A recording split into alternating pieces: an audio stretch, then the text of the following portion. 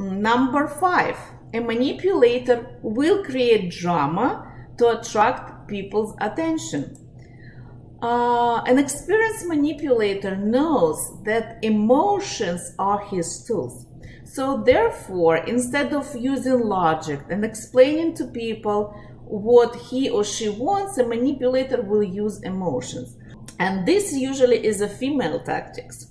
So if you don't agree with her, she will get upset, she will get angry, and she might even call you names. She will try to blame you for her mood. So a manipulator might cry suddenly, but she will avoid eye contact because she knows subconsciously that our body language never lies. And she might be a good actor, but people can still spot her manipulations. So she will hide her face to avoid eye contact. And this type of manipulation is what I called semi-conscious. So usually those women, they know that they manipulated, but they are so used to this game, so it's like a part of their life. They know it, and that's why they hide their face, but they're playing this game for years. Usually kids use this type of manipulation when they can cry, but you know that they're faking it. So this is kind of the same. So a person who uses emotions to manipulate others often does it semi-consciously. And although for kids it's kind of normal, this is the way how they learn different types of communications, and when your child is trying to manipulate you, you should stop this type of behavior. So your child will not grow up and manipulate other people, because if your daughter will do this, if your daughter will learn this game, it's gonna be it's not gonna make her happy, because she will have to live in a constant lie, and she will not be able to create loving, caring, honest, close relationship with other people. So, but still, for kids, it's kind of normal. This is the way how they learn what is good and what is bad in life.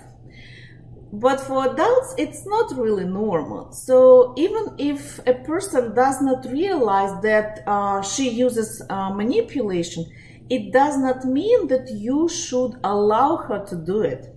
So if you won't allow to do it with you, at first, this person will try harder.